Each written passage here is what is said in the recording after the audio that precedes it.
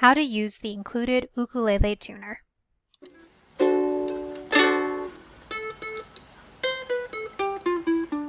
When you need to use the tuner to tune your ukulele, be sure the tuner is set for you for ukulele. New strings will need to be tuned more frequently. Instruction sheets do go home with the patrons so they can use the ukulele on their own. Here's a quick overview of how to use the tuner.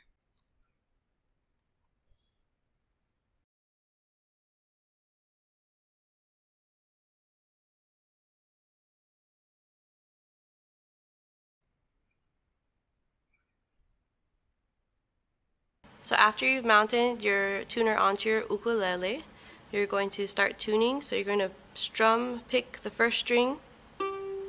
See the arrow above the G. If the arrow is on the left-hand side, where it's -50, that means that the string is flat, the chord is too low. So you're going to need to turn the peg counterclockwise away from the ukulele.